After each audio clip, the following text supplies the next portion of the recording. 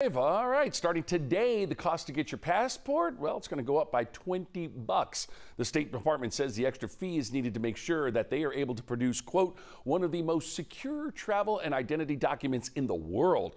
Now, the department has also introduced a fee calculator to determine how much it will cost to renew your passport. Mine's good till 26.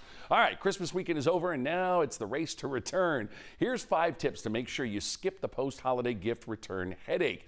Know the store policies and deadlines to return or exchange items. You can usually find those on the back of the receipt or in the store itself. And when you do return the item, avoid the crowds. Go early in the morning.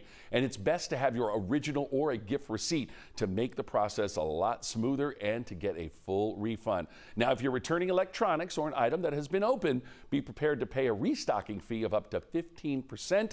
And if you can't return it or exchange it, why don't you try selling it or donating it?